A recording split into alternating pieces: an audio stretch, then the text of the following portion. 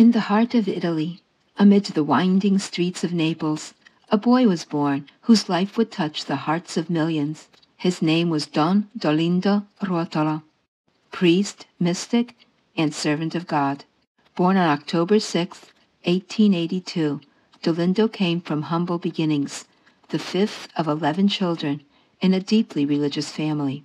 From an early age, his spiritual sensitivity was evident, and his love for God burned brightly. As a child, Dolindo felt a profound calling to the priesthood. Despite his childhood being filled with extreme poverty and suffering harsh discipline at the hands of his father, Dolindo's faith remained firm and deep. At 13, he entered minor seminary at the Apostolic School. After completing his studies, Dolindo was ordained a priest in 1905. His priesthood was marked by a deep sense of humility and service, and much suffering and many persecutions from within the Church.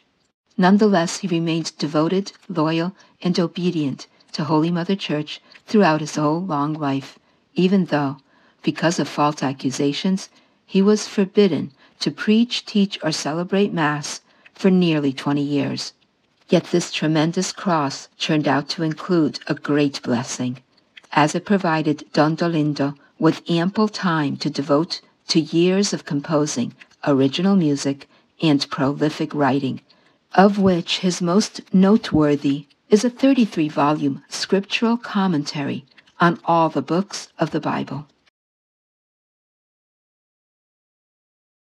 Don Dolindo's life was a model of simplicity and charity, with an unwavering dedication to the poor, the sick, and the suffering, both those with physical ailments as well as those afflicted with spiritual crises. It was during his darkest times that Don Dolindo experienced profound mystical experiences. He received locutions and deep spiritual insights, which he recorded in his writings. His most famous locution was the one in which our Lord, Jesus Christ himself, gave him the Surrender Prayer, better known now as the Surrender Novena. This beautiful prayer given to Don Dolindo and, through Don Dolindo, to each one of us, contains the most reassuring refrain, repeated worldwide: Jesus, I surrender myself to you. Take care of everything.